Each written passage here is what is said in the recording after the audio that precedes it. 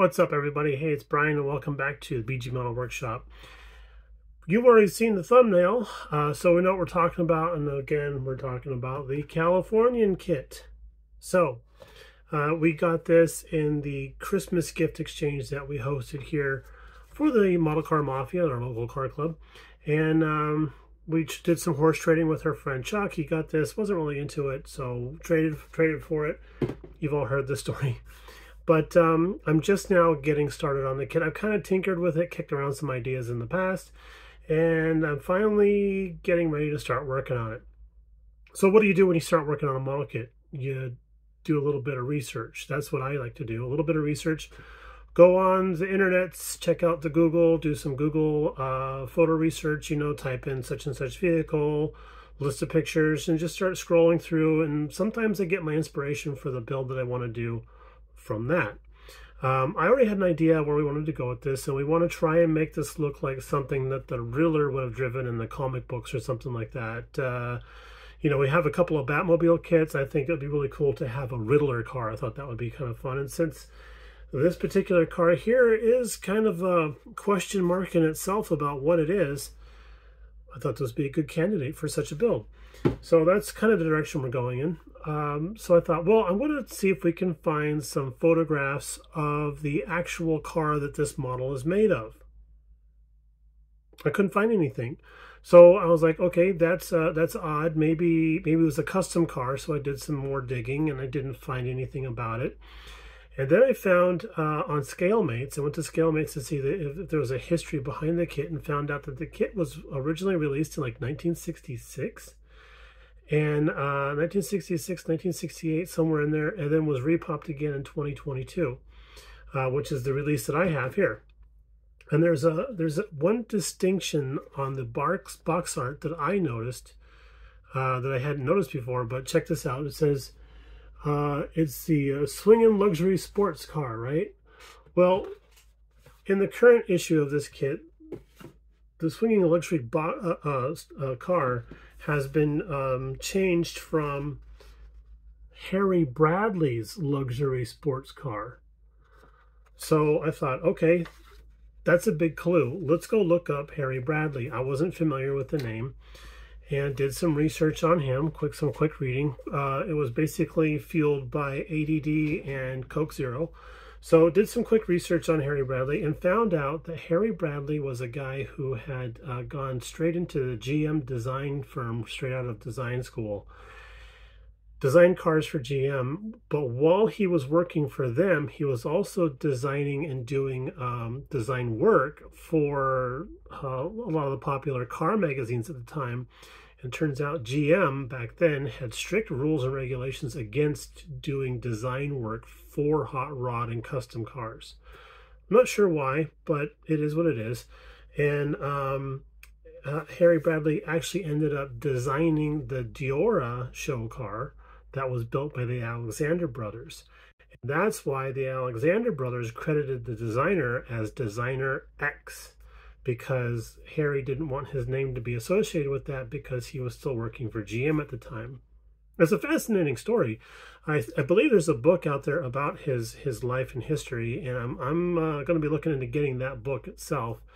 I love the whole idea of car culture from the 1950s and 60s, and everything that spawns from that, be it plastic model kits, Hot Wheels cars, and actual one-to-one custom and hot rods. So yeah, this box art here, the original box art photo I found on ScaleMates, really unlocked the whole thing. So it seems like, and if anybody else knows any more information about this, I would be happy to hear from you.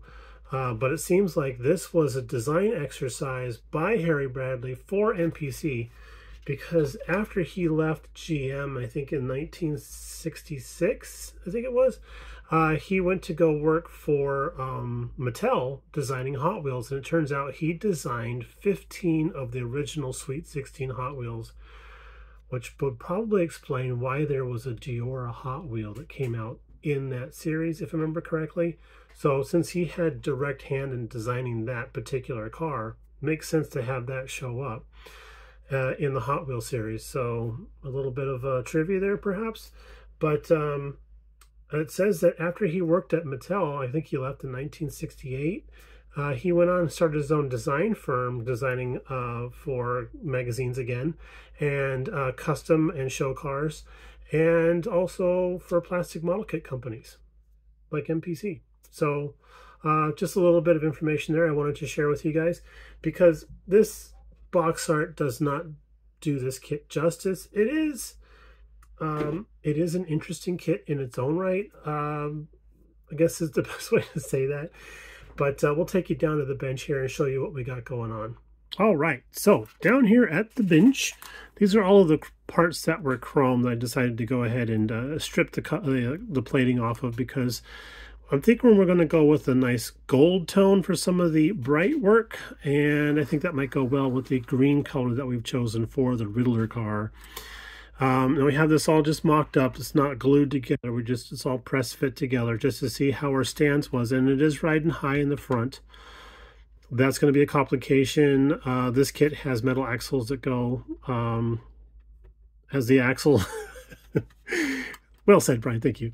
But in the front here, it's very interesting because there's a subframe that's supposed to go underneath.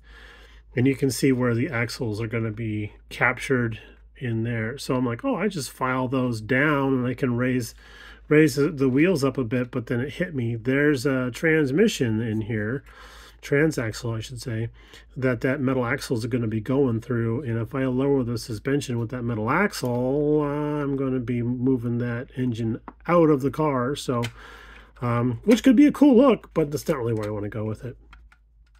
One last bit of trivia about Harry Bradley I'd like to mention that I neglected to earlier is that he actually passed away in May of 2023, this actual year. So that is very interesting that we're working on this car here in the very year that he passed away. So this rolls really nice, actually. So lowering the front end is going to be a little tricky. I think we'll figure it out, not to worry. But I just want to take a look at this body style here, and this is very interesting because the way this car looks, this super long front end, that's a Tornado and Cadillac Eldorado hallmark right there. But this fastback treatment and stuff here, this looks like kind of has a little bit of a Javelin look to it. Has a little bit of maybe a 71 Charger going on there. And then I really like this body mold right here, this mold line. That is really slick. That's just very, very racy looking, very Mach 5, you know. So it looks like there's a Mach 5 stuck to the side of the of this Tornado. But the kit does have some extra parts in it that, from my research, turned out to be from other editions of the kit, because this specific one has only been popped twice, but there's been other flavors or other parts of this kit, probably not the body but the interior, and definitely this. But yeah, different aspects of this here have been probably used. So something that was interesting is it's got two different sets of seats for the front. It's got this bench seat here that I don't really care for. We're not going to use that. We're using the bucket seats. And then it's got a completely different tail end. It's got the more stock looking tail end. That looks probably better. Actually, it looks like a Thunderbird tail end right there, right? Well, that's not going on there. Yeah. So it's got like the Pontiac Catalina style taillights on there. So yeah, all kinds of weird little bits and stuff, like this custom grill that doesn't go with anything. Ooh, excuse me, should not have had Taco Bell before I started recording. And this is more of a stock looking steering wheel. I'm going to be going with, wait for it, here it is. I like my little bins. I got these from my buddy Chris. Thanks, Chris. I'm going to go with that one. That is cool. I like that. I like that yoke style. Very custom looking, you know. So yeah, just all of this stuff here we're not going to be using. So some hood scoops, two different types of hood scoops, and then there was some roll bars in there, some padded roll bars. So I thought, okay, that must have been a race car version of this at one point. But we've got, you know, got plans. We're working on some plans. We just got this in the mail the other day, and this is a stencil. We got this from Etsy. Hey, there's me. Hi. This is a stencil of question marks, a couple different sizes, and it's an adhesive back stencil, so you can stick it to whatever surface you want to be spray painting or airbrushing over. And I'm thinking that we'll slice off or cut off different question marks and stuff, and then we'll stick them all over the car in different angles and in directions, and then we'll airbrush over the color we want to use for the question marks, and then peel those off, and it's going to look awesome. So that's the plan. So yeah, we got this adhesive back stencil from Etsy. And what was the lady's name that created this? It's the Miss Lady Creations. So it's on Etsy. I don't have a link or anything like that. It was something that Mrs. BG had sent me. So we got that. And then I got my buddy Chris, I just mentioned about these. He said he'd be happy to help us out with some 3D printing so we could do some question marks. We want to do ruler style question marks on the hubcaps. Thought that would be kind of fun. And then I would love to do something like a question mark or something on the front of the car here too. I thought that would be a slick thing.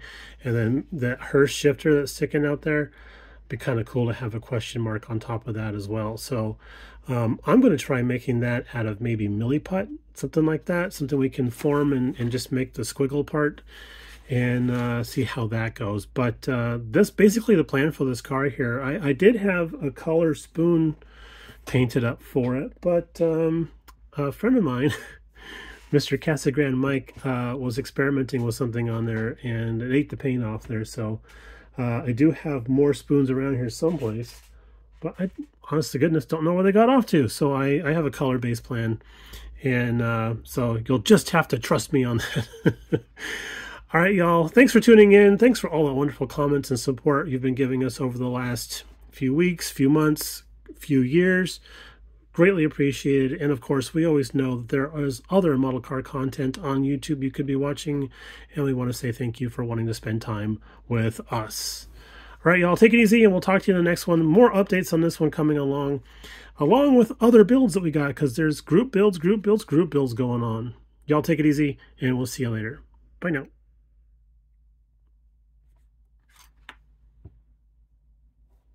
That is a sweet piece of engineering right there.